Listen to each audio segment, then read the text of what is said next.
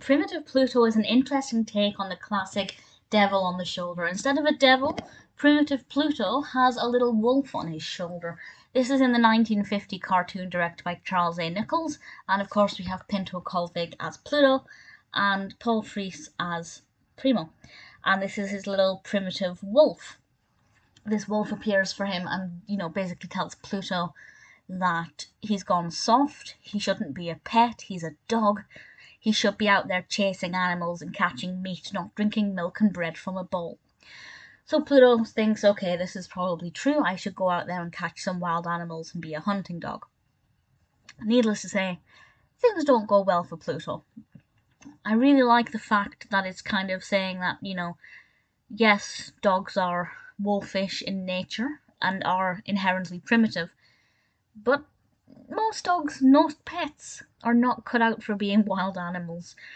And Pluto, having been well raised and well bred and well looked after by Mickey Mouse, sometimes Minnie and occasionally Donald, he's actually a lot more soft and gentle than perhaps his initial nature would let him be.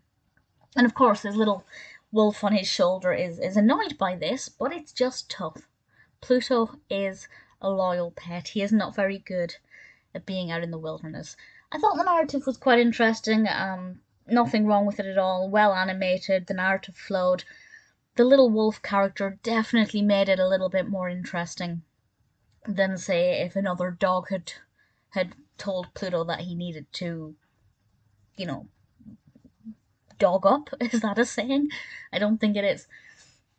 But the little wolf was adorable and I really liked how it was animated.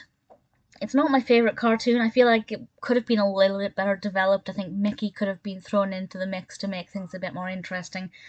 But generally speaking, Primitive Pluto is a fun episode. There's nothing specific about it that I would change or say should have been done differently. In all, if you're a Pluto fan or a Disney fan, I think it's one you're going to enjoy.